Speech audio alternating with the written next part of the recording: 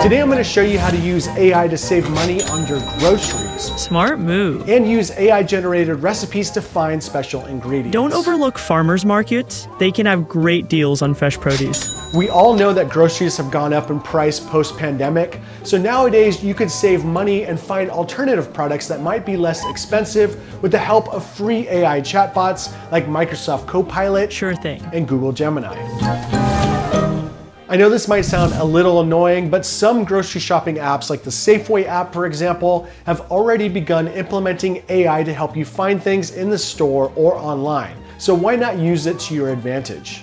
For this video, I'm going to use the free version of Microsoft Copilot to help me shop and find some deals. So let's get started with the first step, creating your grocery list. Go ahead and make your regular grocery shopping list, along with how much it usually costs each week, and feed it to the AI, but make sure to ask Copilot for suggestions on how to save money on your grocery items. So I have my regular Safeway grocery shopping list here that I put into the app every week. I went ahead and just copy and pasted it into a Google Doc. So now I'm just gonna copy and paste that into Microsoft Copilot. So I've copy and pasted my grocery item list into Copilot, along with some information asking it to give me suggestions for alternative products that might be cheaper than the products I usually buy. I also told it that I spend between $225 to $250 a week on groceries because I'm feeding 4 people and I have 2 young boys who can eat a lot. They are professional eaters. So I put all that information in. I'm gonna see what it tells me. Steven, I love that you're looking for ways to save when still feeding your family. Here are some strategies and swaps that can bring down your grocery bill. Buy in bulk. Larger packages of staples like rice, beans, and pasta tend to be cheaper per ounce. Opt for store brands. Many store brand items are just as good as the name brands, but cost significantly less. Shop sales and use coupons. I usually do that. I usually clip a bunch of deals before I go shopping. Frozen over fresh. Frozen fruits and vegetables are often cheaper and last longer. That's a good point. I like to buy a lot of frozen foods to make smoothies. DIY snacks. Instead of buying prepackaged snacks, make your own granola bars, popcorn, or trail mix. That one is kind of iffy because I don't have a lot of time to do a lot of that stuff. So it did create a cheaper alternatives table, which it shows kettle chips, store brand kettle chips, and then it shows like ground turkey, bulk ground turkey or ground chicken. It just kind of goes through my list and gives me some alternative ideas in a table format, which I think is really helpful and visually easy to follow.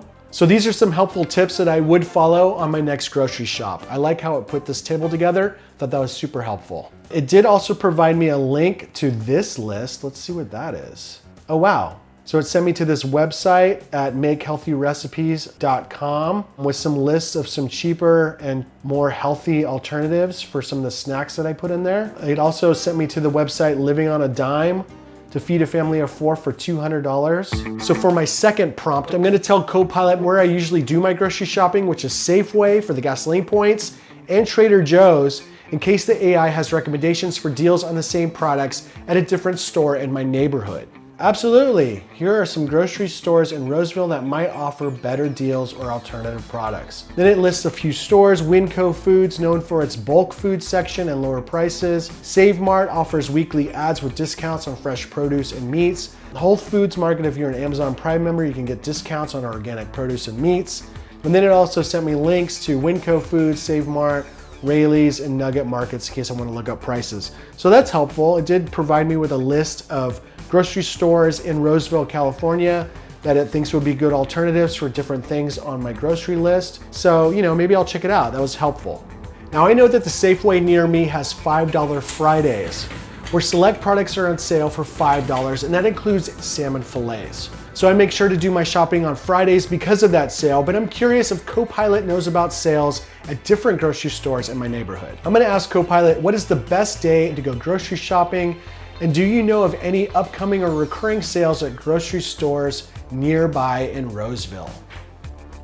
Let's see what it says. The best day to go grocery shopping is typically Wednesday. Okay, I didn't know that. Many stores release new weekly ads on Wednesdays, meaning you could take advantage of overlapping deals from the previous and current week.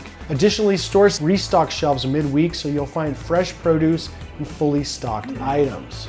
and it did give me a list of weekly ads from each store, Save Mart, Whole Foods, Nugget Markets. So it gave me some helpful advice about Wednesdays, and then it did provide me with the latest deals at 5 local grocery stores. I will check it out and see if I can find any better deals. And maybe I'll start shopping on Wednesdays instead of Fridays, but I do love my $5 Fridays.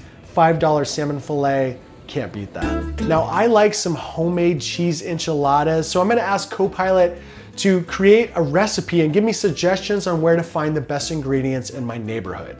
Enter homemade cheese enchiladas recipe. These cheesy, saucy enchiladas are simple to make and packed with flavor. 2 tablespoons of vegetable oil, 1/4 cup of all-purpose flour. So first it gives me all the ingredients, then it gives me the instructions, very detailed instructions, and then it gives me a list on where to buy. So it's telling me the Walmart Superstore, Nuggets Market, Whole Foods Market, and Save Mart.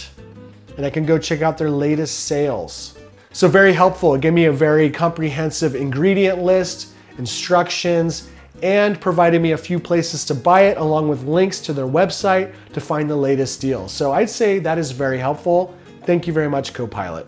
Absolutely. Now I'm a big fan of ordering groceries in the Safeway app and then picking them up in the parking lot. But I wonder if it's cheaper just to walk around the grocery store with a shopping cart. So I'll ask Copilot, are the products in the Safeway app the same price as the products in the store? Will I save money by shopping in person? Great question. Generally, shopping in person tends to be cheaper than using the Safeway app for a pickup or delivery.